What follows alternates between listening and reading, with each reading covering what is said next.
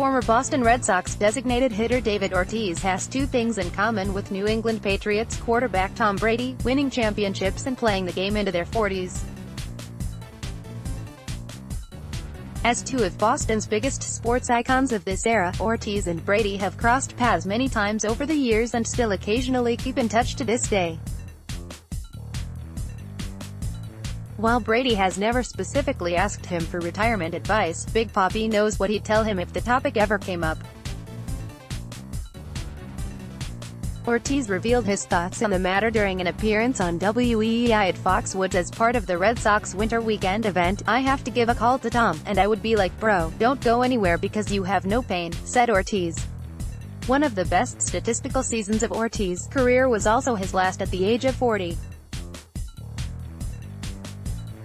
He hit .315 with 38 home runs while leading the league with 48 doubles, 127 RBI, a .620 SLG, and a 1.021 OPS.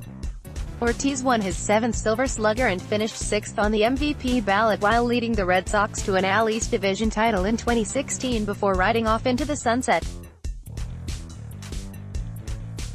He didn't hang up his cleats because he was washed up. Ortiz retired because he could no longer endure the constant pain in his legs and feet. The routine he went through every day to prepare for games was exhausting. Brady doesn't have the same concerns. He takes care of his body as well as any athlete we've ever seen. Brady's infamous TB12 method, which emphasizes eating healthy and pliability, has kept the 41-year-old in peak condition. He's mentioned on several occasions that he believes he can keep playing into his mid-40s, an age that seems unfathomable by the standards of most professional athletes. Yet we should know by now never to doubt Brady. Ortiz certainly has no doubts, stating that Brady has many years to go still in his career. "Let's keep one thing in mind. This guy takes care of himself better than anybody I have ever seen," said Ortiz. "The way this guy eats, the way he gets prepared, the way he physically takes care of himself." Brady will lead his Patriots into Kansas City on Sunday to face the Chiefs in the AFC Championship. It's New England's 8th consecutive appearance in the conference championship, setting an NFL record. Ortiz and Brady are two of the rare marvels who have remained at the top of their game after turning 40. Big Papi could have kept producing for at least another year or two if his body hadn't betrayed him. Brady shows no signs of slowing down and should keep going as long as he's still productive and healthy. The day will inevitably come when Brady's body tells him it's over, but we're not there yet. This day is about beating the Chiefs to return to the Super Bowl, seeking a 6th championship ring.